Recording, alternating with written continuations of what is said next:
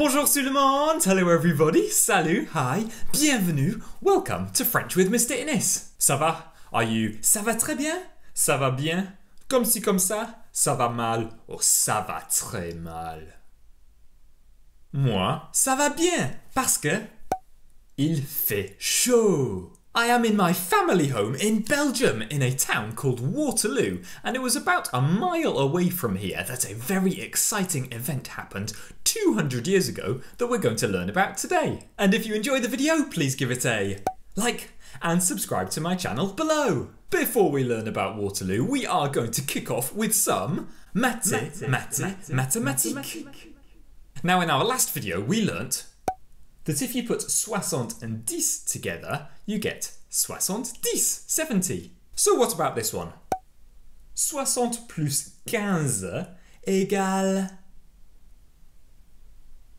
75. Très bien. Next up. 60 plus 17 égale 77. Fantastique. And last up. 60 plus 19 égale 79. Bravo! And now it's time for our phrase of the day. Today's phrase of the day means there was, so it's perfect for thinking about French history. Écoutez, il y avait, il y avait, il y avait, il y avait. Répétez, il y avait, il y avait, il y avait, il y avait. Très bien. Now we're going to change things up and have our fun French fact of the day. Did you know that over 200 years ago, France used to rule over all of the countries in red and pink? Countries like Belgium, the Netherlands, Switzerland, Austria, and even bits of Germany, Spain, and Italy. Under the rule of a special leader we're going to learn about today, France nearly took over the whole of Europe. In fact, the French army made it all the way to Moscow in Russia before being defeated and then sent home in the cold winter. To explain how France got so powerful and then lost control over much of Europe, we're going to move on to our Ooh la la vocab! France got very, very powerful under the rule of this leader here. He was born on the 15 août 1769, 15th of August 1769 in Corsica, and he became a very strong leader during the French Revolution. He then went on to become the first emperor of France in 1804, 1804. It was this guy who helped France to conquer lots of Europe. And his name was, écoutez 6 fois, listen 6 times, Napoléon. Napoléon. Napoléon. Napoléon. Napoléon. Napoléon. Répétez, Napoléon. Napoléon. Napoléon. Napoléon. Napoléon. Napoleon. Now, 11 years after Napoleon had become the Emperor of France, he had lost a few battles already and France was beginning to lose some of its control over Europe. In one final burst to try and reassert control over Europe, Napoleon went up to the north of France, to Belgium and Waterloo, where I am right now. It was here that he fought the British army, who were led by, écoutez 6 fois, Wellington. Wellington. Wellington. Wellington. Wellington. Wellington. Répétez, Wellington. Wellington. Wellington. Wellington. Wellington. Wellington. And on the 18 juin 1815, the 18th of June 1815, Napoleon and Wellington began to fight the Battle of Waterloo. A battle in French is, écoutez 6 fois, une bataille. Une bataille. Une bataille. Une bataille. Une bataille. une bataille. Répétez, une bataille. Une bataille. Une bataille. Une bataille. Une bataille. Une bataille. A few hours into the bataille, it really looked like Napoleon and France were going to defeat Wellington's British army. In fact, Napoleon would probably have beaten Wellington at the Hougoumont farm if it hadn't been for another leader of another army who stepped in to help Wellington. This guy led the Prussian army, which was from northern Germany, and he was called, écoutez 6 fois, Blücher. Blücher. Blücher. Blücher. Blücher. Blücher. Répétez. Blücher. Blücher. Blücher. Blücher. Blücher. Blücher. Wellington and Blücher, Britain and Prussia, joined forces, and over the course of the battle they managed to peg back Napoleon and France until Napoleon finally surrendered. And this defeat for France meant that they lost many of the places that they controlled. In fact, the Netherlands split off from France and became its own country. But one of the princes from the Netherlands, the Prince of Orange, had been wounded in the shoulder during the Battle of Waterloo. The Netherlands decided to build a hill in the exact place where the Prince of Orange had been wounded. This hill is known as the Lion's Mound, or in French, écoutez 6 fois, la Butte de Lion. La Butte de Lion. La Butte de Lion. La Butte de Lion. La Butte de Lion. La Butte de Lion. Répétez, la Butte de Lion.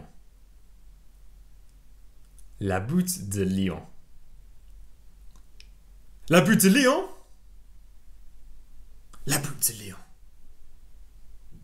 La Butte de Lion. La Butte de Lion. La Butte de Lion remains the iconic place that you can see. In fact, you can see it from quite close to my house. And that way, everybody remembers where the Battle of Waterloo was fought. So now it's time for Which One's Missing? As per usual, I will help you with the first trois. First up, we've got Napoleon, Wellington, une bataille, and Blücher. Which one's missing? Très bien, if you said Wellington. Next up, we've got Napoléon, la Butte de Lion, une bataille, and Blücher. Which one's missing? Fantastic, if you said une bataille. Next up, we've got Napoléon, la Butte de Lion, Wellington, and Blücher. Which one's missing? Bravo, if you said Blücher. Next up, and you are on your own.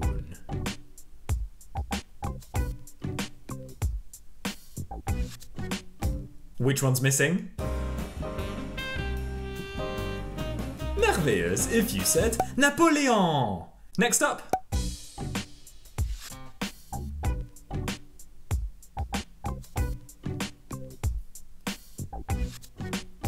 Which one's missing? Fantastic, if you said la Butte de Lion. And the last one.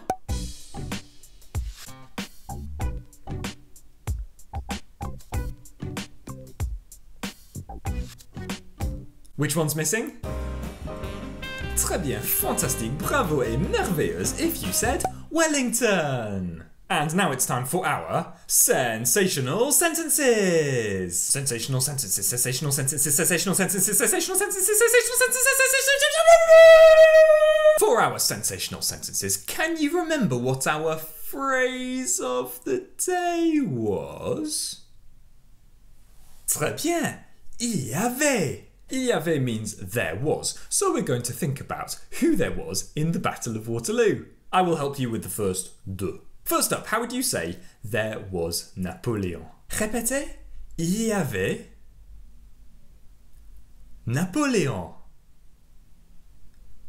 Il y avait Napoléon.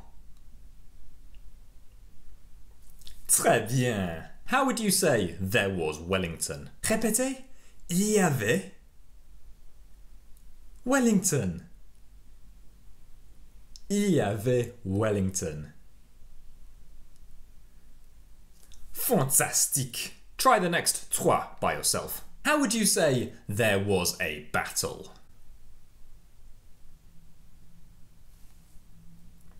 Bravo if you said il y avait une bataille. How would you say there was Blücher?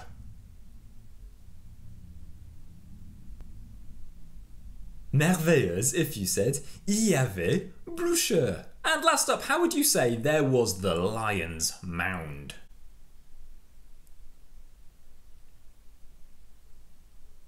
Très bien, fantastique if you said il y avait la butte de Lyon. And now it's time for our Song of the Day. Now today's Song of the Day is a little bit special because it's the first one we've ever had that's in English. And that's because this song is all about the Battle of Waterloo. It's by ABBA and it is called Waterloo. It was the winner of Eurovision in 1974, 1974, and it's still probably regarded as the best Eurovision song ever. And you can find a link to it in the description below. And let's finish up today with our challenge time. Today I'm going to ask you guys to do a little bit of research and create a poster telling me exactly what happened in the Battle of Waterloo. It could look something like this. The Battle of Waterloo. Napoleon was crowned French Emperor in 1804. He conquered most of Europe until one fateful battle in Belgium. Wellington and Blücher defeated Napoleon at Waterloo in 1815 to end his power over France and much of Europe. Waterloo still remains one of the biggest, most famous and important battles in history. And it would be awesome if you could tweet some of your work to the hashtag FrenchWithMrInnes, and I'll do my best to get back to you from my Twitter account at FrenchMrInnes. And that is everything today from our first French history video. If you enjoyed it, please give it a like and subscribe to my channel below. But for now, à bientôt and au revoir!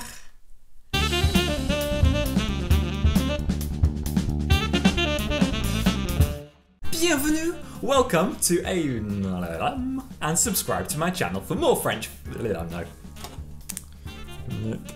No. Now in our to explain why this